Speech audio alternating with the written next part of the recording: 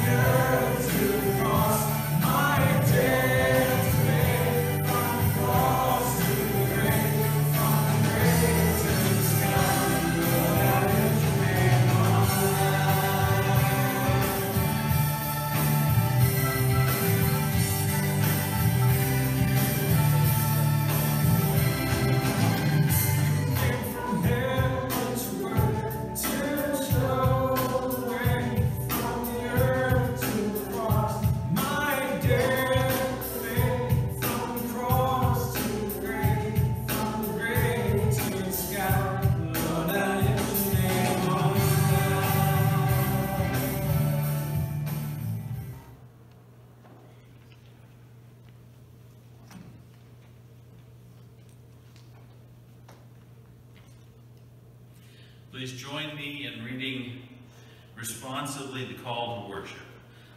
Let all who are faithful offer prayer to the Lord at a time of distress. The rush of mighty waters shall not reach them. The Lord is a hiding place for us. God preserves us from trouble and surrounds us with glad cries of deliverance. The Lord will instruct you and teach you the way you should go. God will counsel you and keep watch over you. Many are the torments of the wicked, but steadfast love surrounds those who trust in the Lord. Be glad in the Lord and rejoice, O righteous, and shout for joy, all you upright in heart. Happy are those to whom the Lord imputes no iniquity, and in whose spirit there is no deceit. Let us worship God. Our first hymn is number 68. We praise thee, O God, our Redeemer. Praise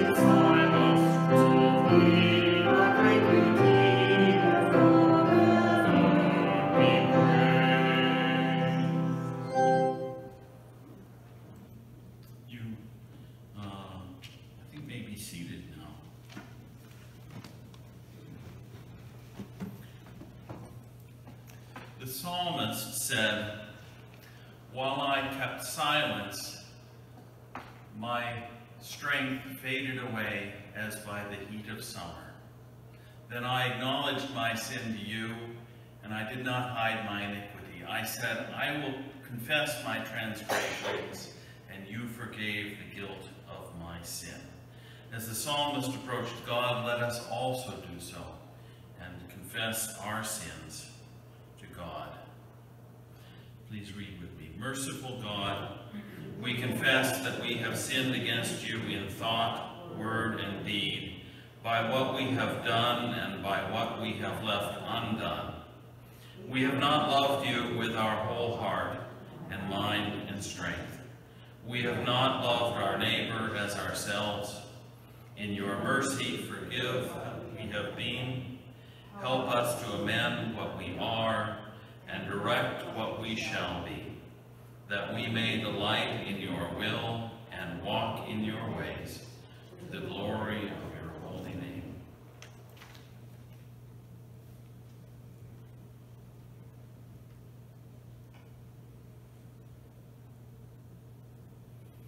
Friends, happy are those whose transgression is forgiven, whose sin is covered.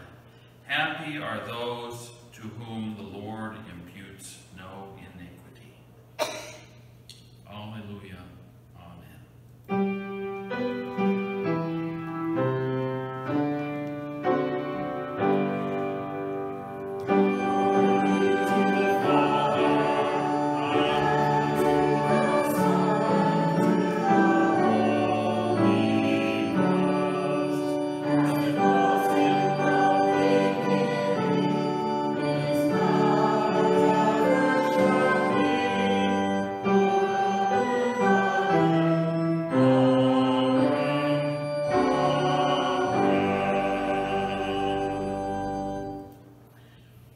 Since God has been so good as to forgive our sins in Christ, let us also forgive one another. The peace of our Lord Jesus Christ be with you all, and also with you. Please greet one another as appropriate for the situation.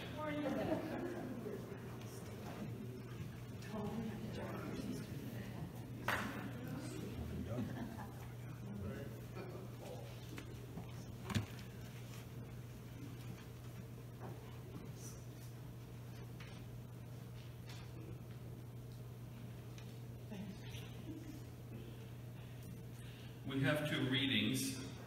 Let's begin with a little prayer. Lord God, we have come here to sing your praise. We have come here to pour out our hearts before you.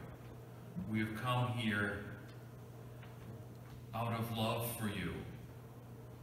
But we have come here also because we want to feel your presence among us and to hear your word in our ear. So help us to open our hearts, to listen with our ears and our hearts, and to hear your voice. And in doing so, to feel your presence with us. And may the words of my mouth and the meditations of all of our hearts bring you glory and joy. Amen. Our first reading is from the book of Joel, the 2nd chapter, verses 1 and 2 and 12 through 17. Please listen for the word of God. Blow the trumpet in Zion, sound the alarm on my holy hill. Let all who live in the land tremble, for the day of the Lord is coming. It is close at hand.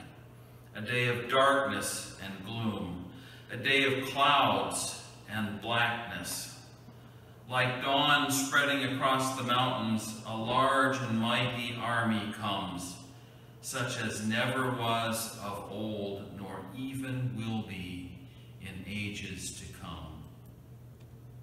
Even now, declares the Lord, return to me with all your heart, with fasting and weeping and mourning, Rend your heart and not your garments. Return to the Lord your God, for he is gracious and compassionate, slow to anger, and abounding in love. And he relents from sending calamity. Who knows? He may turn and have pity and leave a blessing behind, grain offerings and drink offerings for the Lord your God. Blow the trumpet in Zion. Declare a holy fast. Call a sacred assembly. Gather the people. Consecrate the assembly. Bring together the elders. Gather the children, those nursing at the breast. Let the bridegroom leave his room and the bride her chamber. Let the priests who minister before the Lord weep before the temple porch and the altar. Let them say, spare your people, O Lord.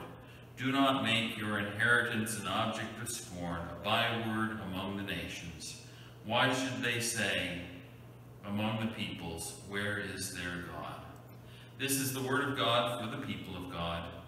Thanks be to God. Our second reading comes from the letter of James, from the 5th chapter, verses 7 through 12.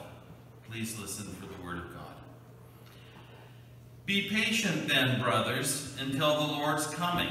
See how the farmer waits for the land to yield its valuable crop, and how patient he is for the autumn and spring rains.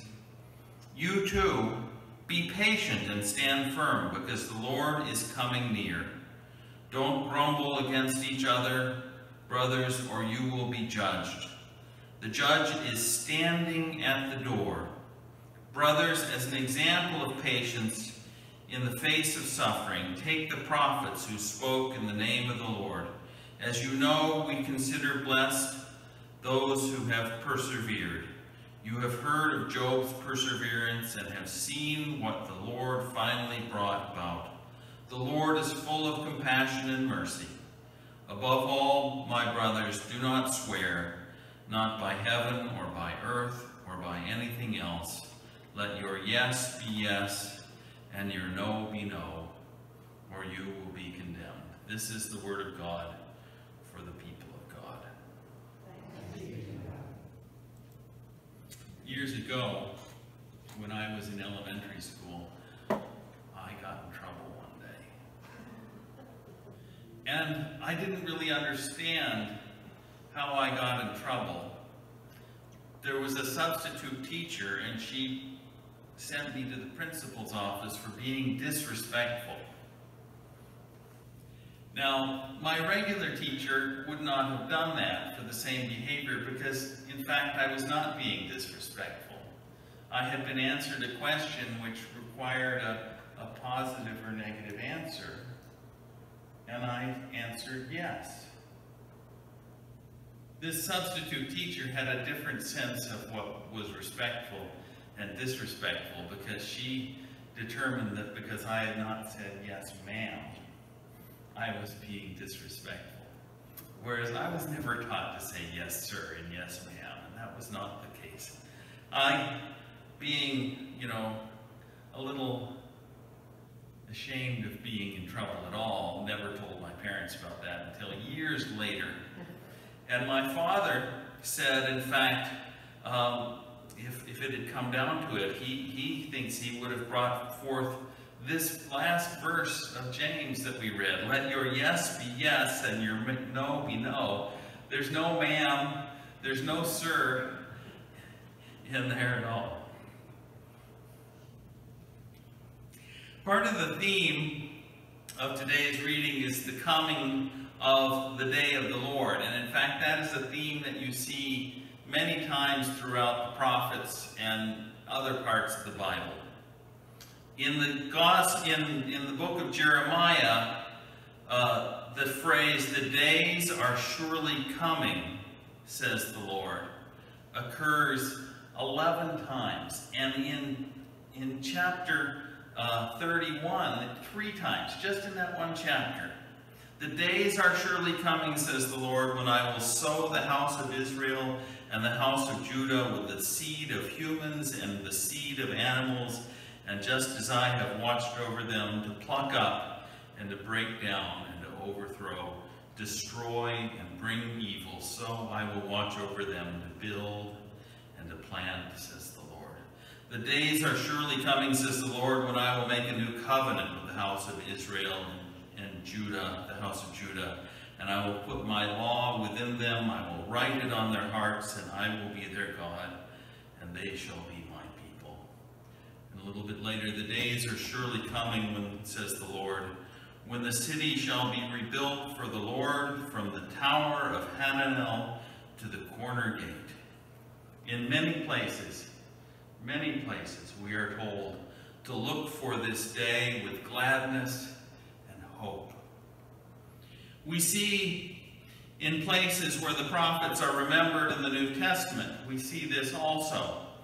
Jesus, when he goes to preach in his hometown of Nazareth in Luke, he reads from the Bible, "The Spirit of the Lord is upon me because he has anointed me to bring good news to the poor.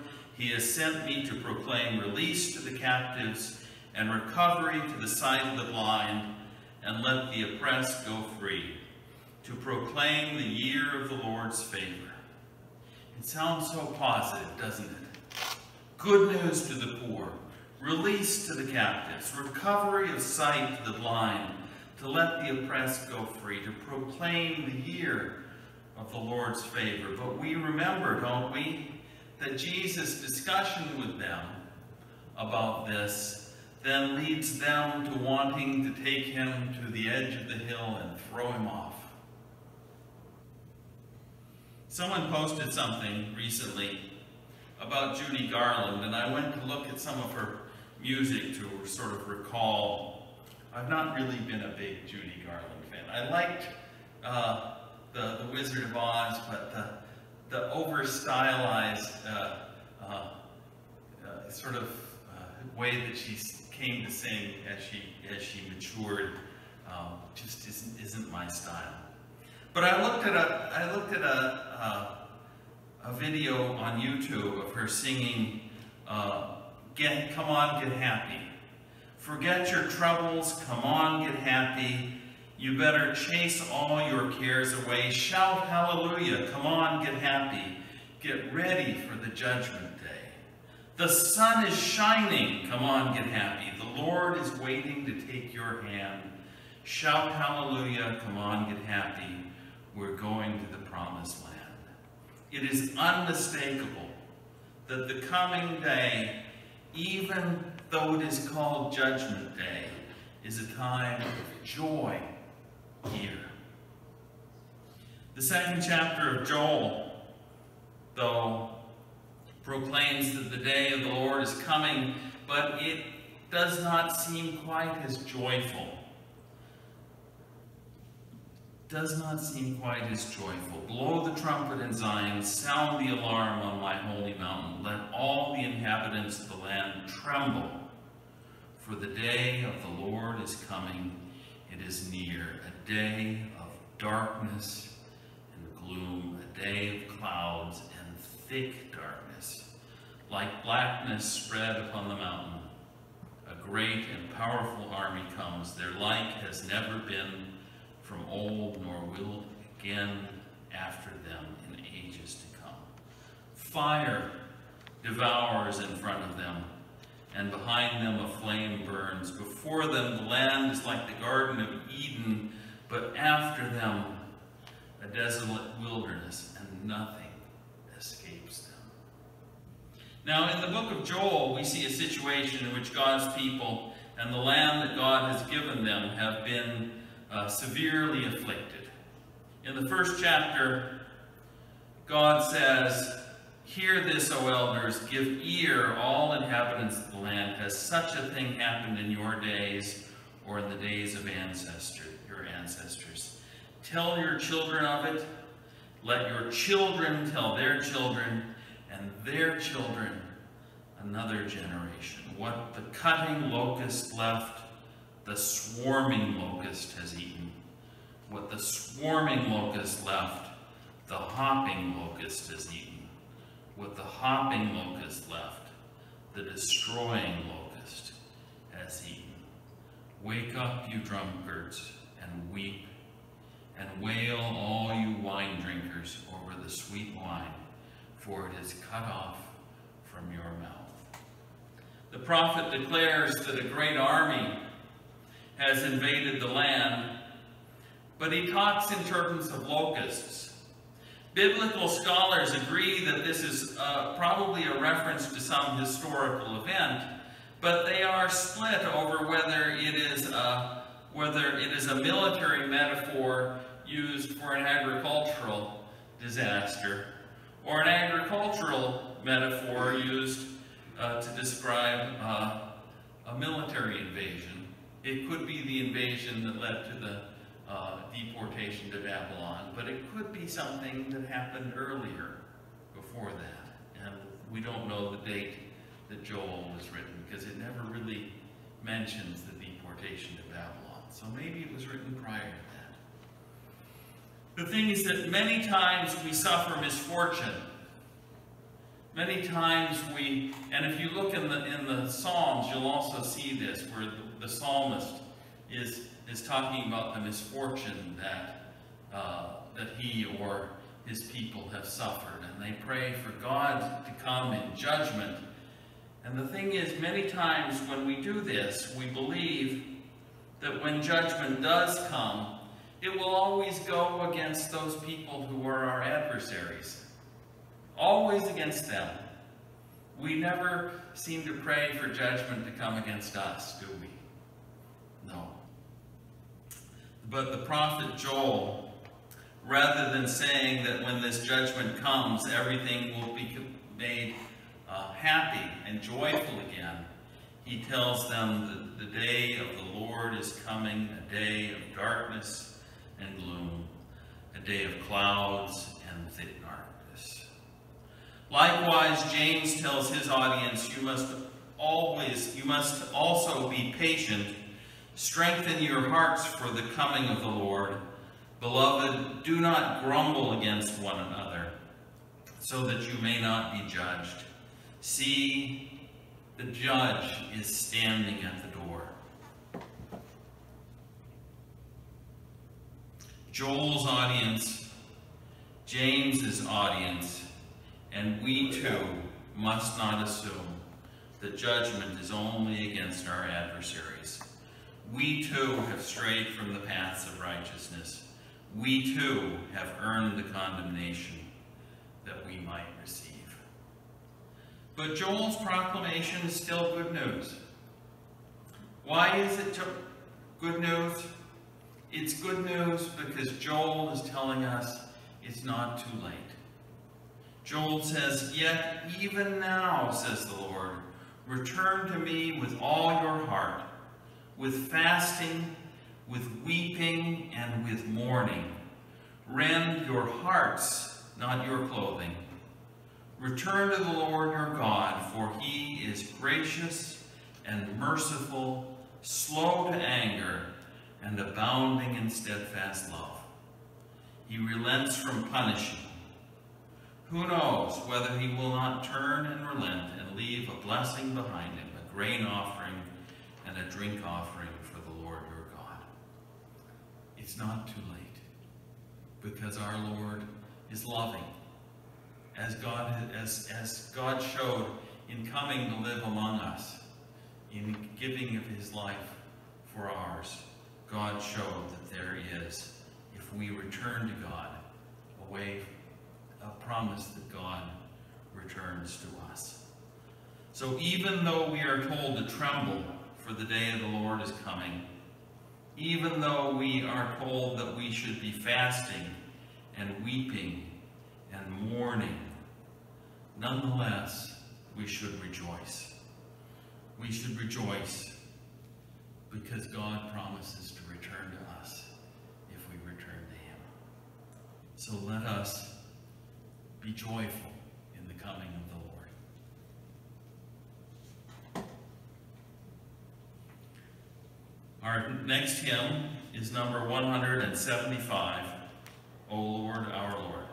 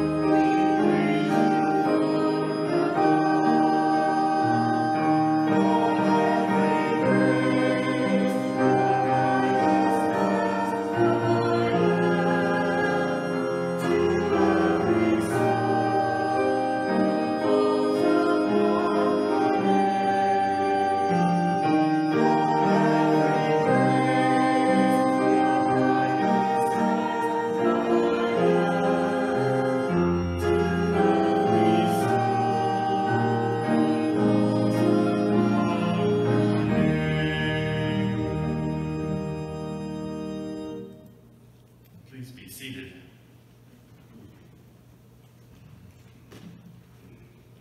We come to our time for sharing our joys and concerns of the congregation.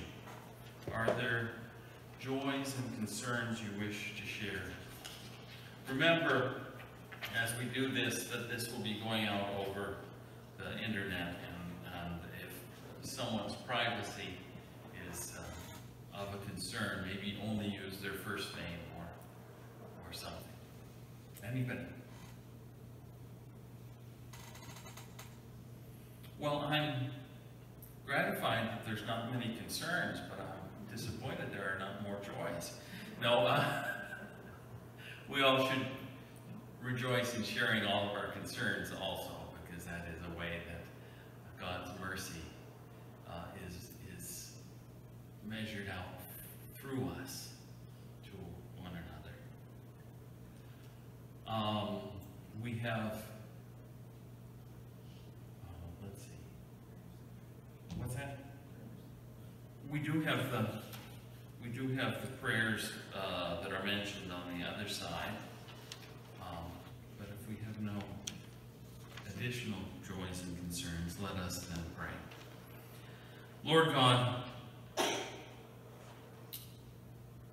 we are grateful for many blessings that you have showered upon us.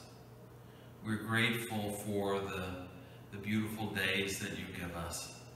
We have some concern about some of our neighbors in the heat, and we ask that you keep everyone safe from the heat these days. We're grateful that the sun shines upon the crops and helps them to grow. We're grateful for the rain when it falls that helps all of our lives be greener, be touched by the growth of your miraculous plants. We come to you knowing that we are called to live very good lives, and that we fall short, and we are grateful that you have judgment, but we are grateful also for the steadfast mercy and love that you have shown us. We ask that you watch over this congregation. We ask that you watch over its members and keep us healthy and give us mercies on health and other things that we need. There are some who cannot be among us today because of their health concerns, and we ask that you watch over them. Visit your healing hand upon them. Help us to remain connected with them, either by us going to them or by them recovering and returning to be among us. We ask that you watch over us in this time of coronavirus and keep us safe and help us get to a place where we can go out and feel safe and do things and know that we are safe. Help us to recover from all of that. We ask that you watch over this community. Help the people who are struggling within this community to find opportunities and to do better. Help the people who are doing well to use what you have given them to help other people also, to show your love for all of your people. We ask that you watch over our state and our nation. Help us to do things that promote justice and well-being. Help those who are in positions of power to use those power in ways that honor you and honor our image, your image in all of us. We ask that you watch over the world. We know there are places where there is war, that we pray that peace might come. We know there are places of hunger and famine, and we ask that sufficient and even plenty might be found there. We ask that you inspire those who have to share what they have, what you have granted them with those who do not have enough. We ask that you lead us, that you bring about among us justice and love and mercy over the whole face of the earth. We bring you the names of people who we have named on the back of our bulletin, names that are in our hearts, and we ask for your mercy on them. And we bring all of these names to you in prayer, and we pray in the name of your Son, who came and lived among us and showed us how to live and taught us to pray these words. Our Father, who art in heaven, hallowed be thy name. Thy kingdom come, thy will be done on earth as it is in heaven. Give us this day our daily bread, and forgive us our debts as we forgive our debtors. And lead us not into temptation, but deliver us from evil. For thine is the kingdom and the glory and the power. Amen. We're not going among you with the offering basket. It can be found at the back. But please, it is right that we should share a portion of the blessings that God has given us for God's use in this place. So please, as you are moved, give to the morning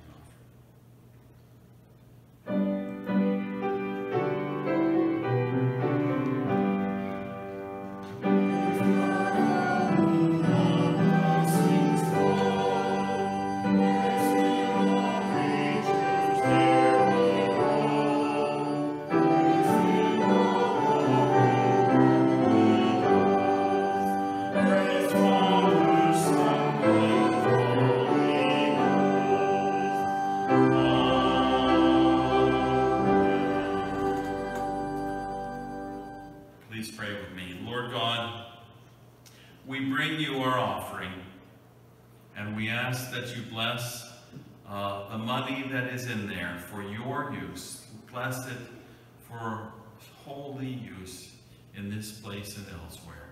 But we also bring to you our hearts and our bodies and our abilities, the gifts and talents that you have given us. And we ask that you use those. Use us to do your good work in this community and elsewhere. In Jesus' name we pray. Amen. Our last hymn is number 355, There's a Wideness in God's Mercy.